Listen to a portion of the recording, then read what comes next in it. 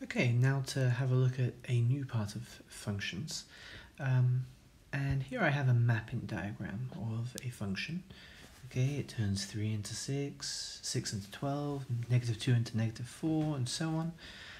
Okay, so this is a pretty standard function. Okay, I could even call it f of x equals 2 times x. Okay, I'm clearly multiplying my inputs by 2. Okay, and so I could say, or y equals 2x if I call my inputs x and my outputs y.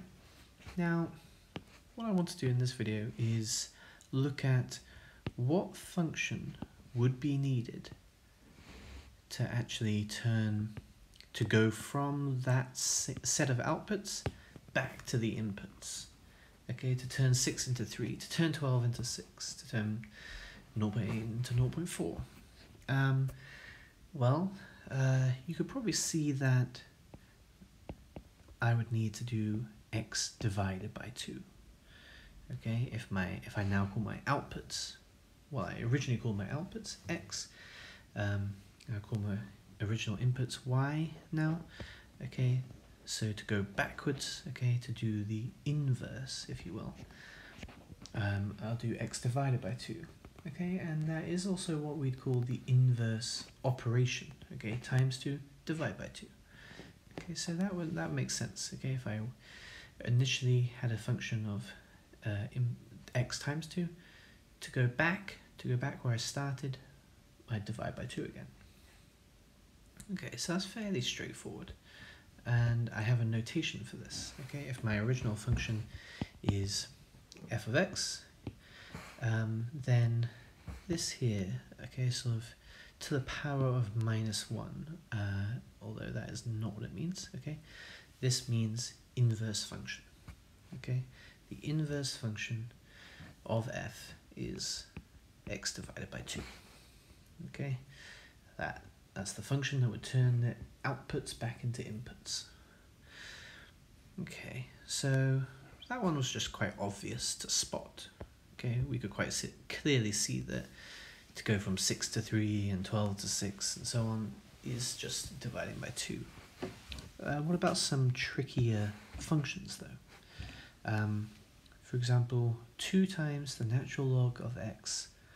If I have a set of inputs and outputs there, okay, and I want to do the inverse, okay, the inverse function, and I have not done the notation correctly there. The inverse function would be e to the power of x over 2. And that would be the exact inverse, okay? Whatever inputs went to outputs, the infinite set of pairs, I could go in the opposite direction with this function here. Or maybe a little bit more simple. If I had just 5 times x, then subtract 1. Well, if you can even think about the order of operations here. I would times 5, then minus 1. If I want to do everything in reverse, I would plus 1 and then divide it by 5. Those are inverse operations. Okay, but yeah, who's to say it wasn't this? How do I know? How do I know the orders? How do I know? What if it's a bit more complicated than these functions? There must be a process for finding what the inverse function is when it is not obvious. Okay, so it goes back to what we're doing here, where firstly my inputs were x and then my outputs were y, and then I kind of switched it around. Okay, I want to turn y's back into x's. Okay, I want to switch x and y essentially. Okay, so what I'm going to do here is make x the subject. Okay, by completely rearranging it, okay, you need to perform the inverse operations, just like you do when you're solving an equation. Okay, so my first step would be to make x the subject, and I would move this 1 over, and then I would divide by 5. Okay, but this still describes the original function. Okay, I've just rearranged it. Okay, what I want to do is encapsulate this thing I've got here into a new function, but still a function of x. So what I'm trying to say is that I'm going to switch x and y now. Okay, I'm going to have x plus 1 over 5 equals y. Although, what would be even better, I had f of x equals 5x minus 1. I'm now, instead of saying y equals, I'm going to say inverse function of f equals x plus 1 over 5. So, all I've done here is I've made x the subject and simply switched x and y. Okay, and I've also written out the inverse notation properly. Okay, what about for this one here? Is that still possible? Well, I'm going to try and make x the subject again. I might start by dividing by 2. I might write this log out in full, just to remind myself that a natural log is log base e. And then I can use my basic definition of logs to say this to the power of this equals this. And I have made x the subject. And now I'm going to switch x and y. And this was a g, and so I need to use the proper notation. And I have found the inverse function. Okay, and the final thing you need to know about inverse functions is their graphs. Okay, let's have a little look. Okay, I've got 1 to 6 there. You can assume that each notch is just 1. Okay, and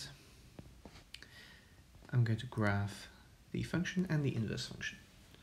Let's go with this linear one first. And, well, 5x minus 1 would look something like this here. Okay. And, well, if you think about that, I switched x and y here when I was trying to find the inverse function. Okay, and that is what I'm doing overall. That is, okay, I'm changing from going from inputs to outputs to now outputs to inputs. Okay, I'm switching around x and y in every sense of the word. Okay, so my inverse function, instead of having a y-intercept of minus 1, has an x-intercept of minus 1. Okay, instead of having a rise over run of 5, a slope of 5, it's going to be 1/5. Okay, it's going to be the run over rise almost, equaling 5 instead.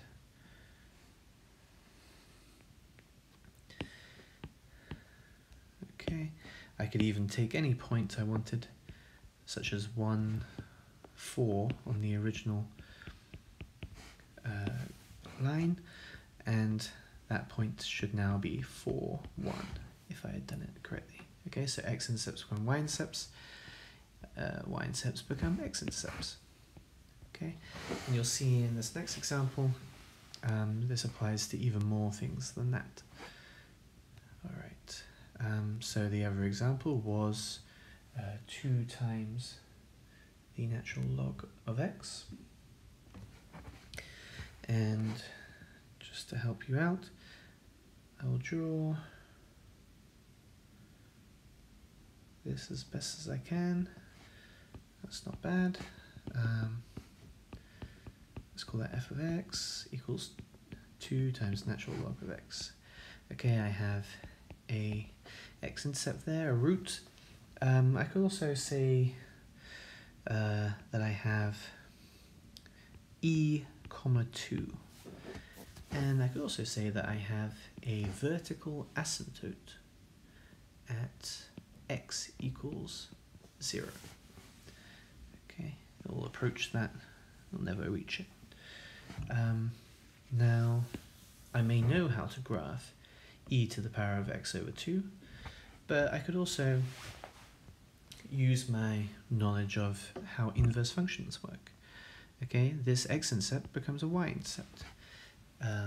E comma 2 becomes 2 comma e.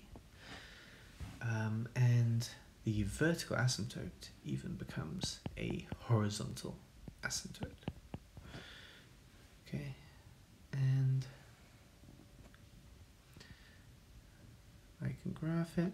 Instead of going off to the right, this one's going to go up. And I've graphed my inverse function.